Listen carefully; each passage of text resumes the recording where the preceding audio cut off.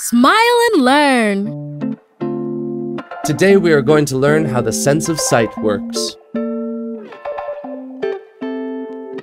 The human eye has different parts. Some parts protect the eye, while other parts are in charge of vision. The parts that protect the eye are the eyebrows, the eyelids, the eyelashes, and the lacrimal glands. The eyelids open and close many times per minute and help the eye stay clean and moist. The lacrimal glands help clean the eye and eliminate the germs in the dust that reaches the eye.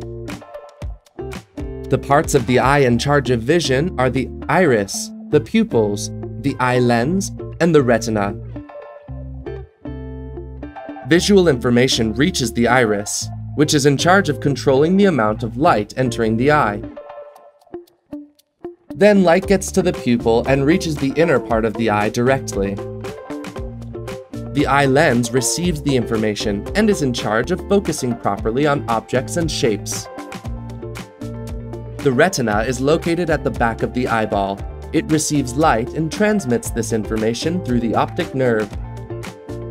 The optic nerve carries the information to the brain, which is in charge of recognizing and comprehending what our eyes are able to see.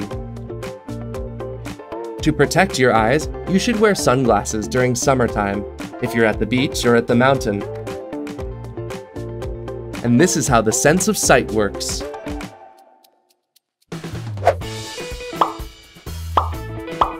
Did you like the video? We have so many more! Subscribe by clicking on the seal. And if you want to keep watching more videos, click on the boxes.